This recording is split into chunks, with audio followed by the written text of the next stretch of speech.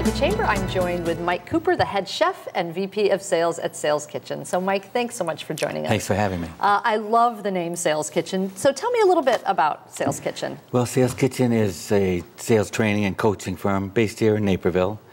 And we use the kitchen analogy. And we've got a pantry filled with selling solutions to heat up your sales. I love that. How did you come up with the idea for that name? Well, back in 2008 when I started the company, I was trying to think of something that went with my email address, sales specialist. Okay. But that was taken. And I've been in the food business, so I thought of the supercenter and superstore, so I tried sales superstore, sales center, sales anything, and they were all taken. Yeah. And then Sales Kitchen popped into my head, and it was available, and thought about it for a couple days, and then I bought that website, and then I opened up the Fannie Farmer cookbook and got all of the phrases that I could use to heat up your sales. I love it. That's funny. wonderful. Very creative. I like that. So tell me, who's your ideal client? Who would typically hire you? Well, ideal clients would be people that need sales training and sales coaching, and they know they need it, and they can pay for it. That would be ideal. And they want to grow their business. And there's just basically two ways to grow your business. One is to get new customers, and the other is to get your current customers to buy more stuff. Okay. And so we use just a simple recipe. It's PAR. P plus A equals R, or planning plus accountability equals results. Great. And I focus on what I've determined is the 8 high payoff activities that get salespeople good results. So can you share those 8? I can.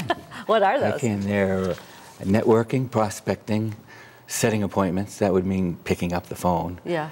Planning for the presentation, conducting the sales call, handling stalls and objections, closing the sale, and then following up. And that would be all 8. And there's a 9th one I'll share with you later on. Okay. All right. That's a secret ingredient, right? That is something that everybody loves to do. All right. So let me ask you, I know when people hear sales, they shy away a little bit. What's the most common mistake that salespeople make? Because obviously you're working with them, coaching them, and training them. What's a common mistake that they make? You're right. A lot of people think of sales, and they think of the car salesman and the vacuum salesman. Well, I could teach people to sell a used car with 2 vacuums in the trunk. But the most common mistake is following up. Okay. People don't follow up. They'll make a couple of calls, and then they'll stop. And usually it takes about 5 to 8 times to get through to the buyer. And then once you get through to them, then they know that you're serious about them. And if they actually start working with you, they'll know that you're the right person to work with. Great. So with this coaching, tell me a little bit about what that sales coaching might look like.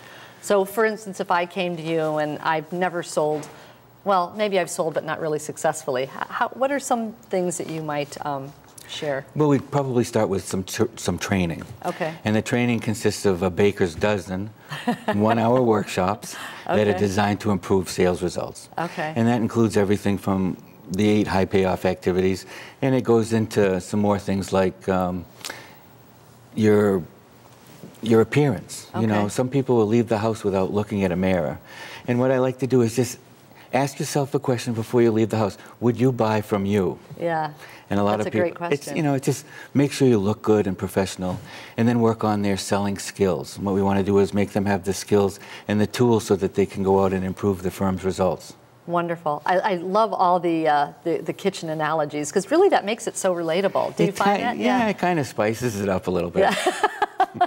You're full of them. Tell me, I know you've been involved with the Chamber for quite some time, and I know you're very involved. Tell me how the Chamber and your involvement has helped with Sales Kitchen. Well, first, let's start with why did I join the Chamber? Great. One of the Chamber members, Jim Lose, he's Independence Financial Partners out in Oak Brook. I guess that's his new name. Yeah. He saw me at church and said, all right, you started a business, you have to join the Chamber. Yeah. And it was December in 2008. And you're in perfect time for the Ambassador's White Elephant meeting.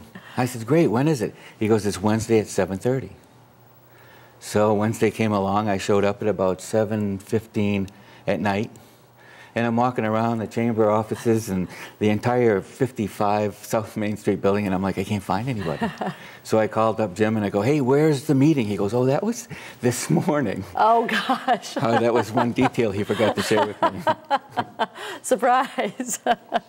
So you went back, obviously. Right, I went back. And back in the day, I lost a corporate job, and they sent me to outplacement, and outplacement said, join the chamber, get involved. Fantastic. So I joined the chamber. I got involved. I got on some committees, and I became the chair of some committees and the assistant chair. And then one of the people that were looking for speakers chose me to speak in August of 2009, and that's how I became a speaker. Fantastic. My first speech was at the Naperville Area Chamber of Commerce. That's fantastic.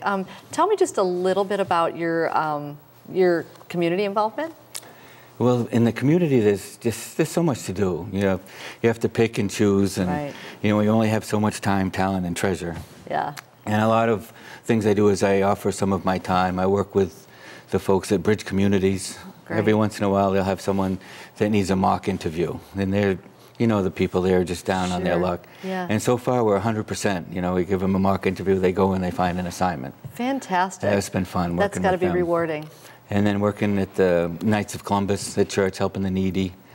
And then at least once a year, I work with some job clubs, and I give a workshop on, treat the interview like a professional sales call. And Yeah. it gives some people that have never had some sales training some ideas on how to work it, because you're really just selling yourself. Your resume is a product sheet, and I call them the CMOs, the Chief Me Officer. I love that. So that helps them out a lot. Yeah. Do you feel that there is a return, giving back? I mean, you and I both know the importance of Yes. that, and how important that is ultimately for business. It makes you feel good, Yeah. And once in a while you get some business out of it, Working with the chamber members, you meet people, you grow your network, and, joining and running some of these committees, it allows me to help out the members with some of the skills that I have. And working with the folks in the Speakers Bureau, there's 15 real talented people. Yeah. And we help those folks that don't have some of the skills that we don't even know, because we use them so often, they just come You're right. naturally. You're right. Mike Cooper of Sales Kitchen, thank you so much. Thanks so much for having me. It's been fun. And welcome to the chamber and your new assignment. We're glad you're here. Thank you so much. We'll be back with Inside the Chamber.